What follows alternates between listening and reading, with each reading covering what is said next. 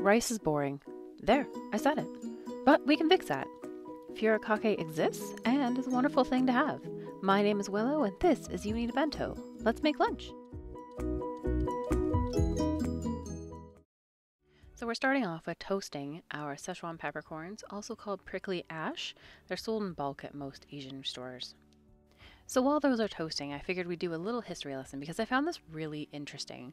What we call rice seasoning or furikake is actually not that old. It began in the Taisho era between 1912 and 1926. A lack of calcium in the average Japanese diet was a cause for concern for a pharmacist in the Kumamoto prefecture. Tsukichi Yoshiyamaru was having none of this and developed a food supplement of fish bones, seaweed, and sesame seeds crushed up. This powder of health was called Gohan no Tomo and is translated to a friend for rice. It may sound a bit iffy, but when you're suffering calcium deficiency, things look a little different. Keep moving those peppercorns around or they will burn.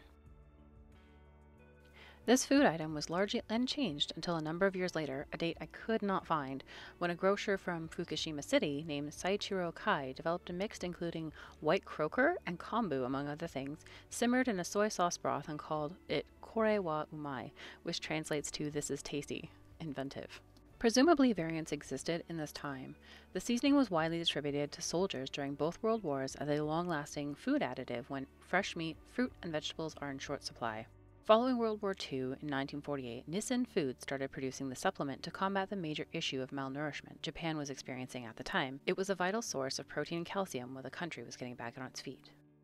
So here, as you see, there is a little bit of smoke happening. That's okay. Keep your heat to medium-low, no higher. You'll start to see little spots, little shiny spots in the pan. They'll show up right about there, and that means your peppercorns are done. While our pan's hot, we might as well toast our sesame seeds. Yours might already be toasted, mine weren't, so check your package and toast away.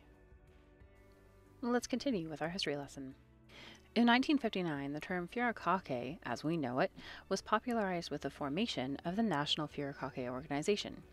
In 1960, Furikake was breaking out of its adult health food reputation and marketing to children with fun individual packaging and the inclusion of stickers, cartoon images, and even toys. This seasoning that we take so lightly and is in every Japanese kitchen has come such a long way, and it just was really interesting to look into the history of it. Now through this, you've seen the sesame seeds go from a really light blonde color to, you see some of them are starting to get nice and golden brown. You don't want them to go too far because they will continue to cook with the oil content they have. So we're going to start with grinding up some of those peppercorns that we just toasted. I use a mortar and pestle. A lot of people use a coffee grinder. There's no right or wrong way. We're going to grind those up fairly fine. You don't really want big chunks of these. They tend to not taste very good in that way. So with that, we're going to throw in some salt and Korean chili flake with a little bit of white pepper. All these things are very affordable and easy to find, provided you can find an Asian grocer.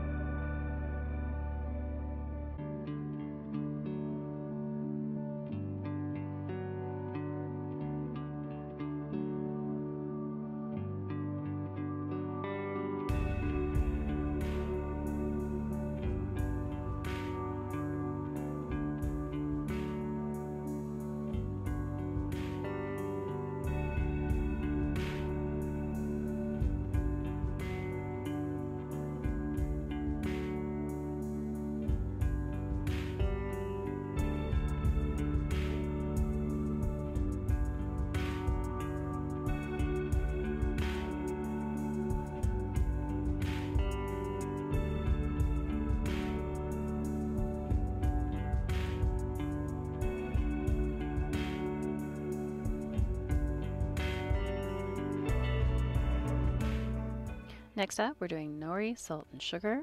The ratios are there on screen. And for this one, I started off with food processor thinking that, hey, everybody else does it, should work, right? No, I know better. So regardless of how you do it, you're going to need to tear it into sheets or crumple it in your hands or a baggie. and put everything into the food processor or mortar and pestle and grind them all up until they're the texture that you want.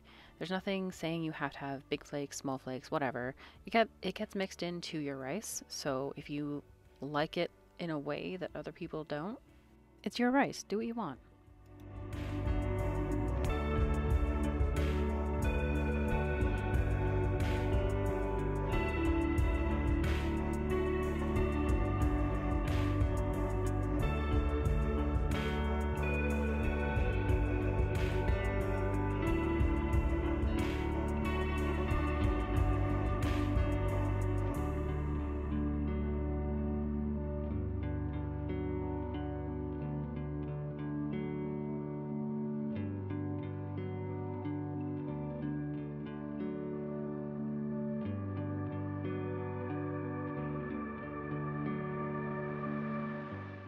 This recipe is the most traditional that I typically use: bonito, nori, and salt. All that's getting ground up in my big boy mortar and pestle until it's the texture that I prefer it. Bonito can be hard to source, but it's definitely worth getting some, even if you're not going to use it for every single fish stock you make or every little thing that calls for it. There are granulated soup stocks that are based on bonito that are much more easily available.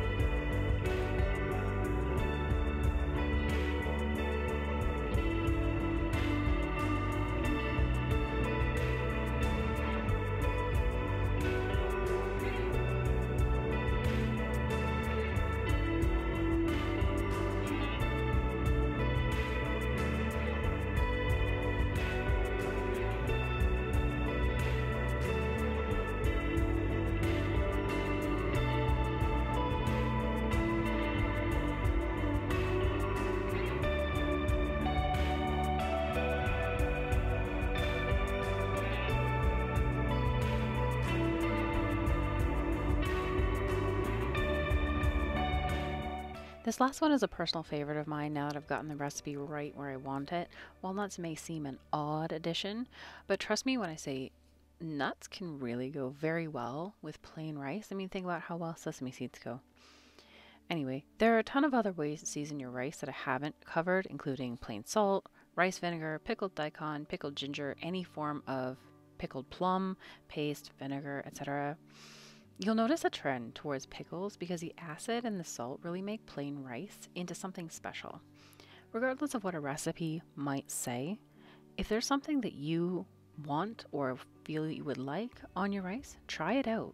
There's nothing to lose there, and who knows, maybe you'll discover something great.